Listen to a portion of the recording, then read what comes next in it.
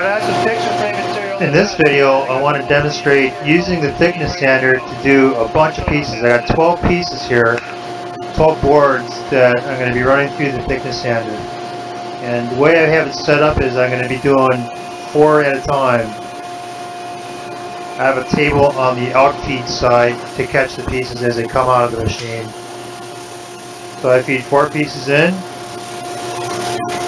grab another stack, and feed another 4. I don't have to clean the paper because these are short enough pieces, and so I don't have to clean the paper between these passes. As you can see, they go really fast. So after I do these front sides, then I raise the conveyor a little bit, maybe 1/8 turn, and do the other side. The boards are pretty clean to begin with.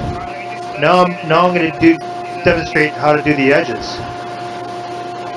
I've adjusted my conveyor for the thickness, the width of the boards, and I'm running 4 pieces through at a time. I just hold all 4 together and just send them on through. As you can see, that burn in a couple of those pieces are gone after 1 pass.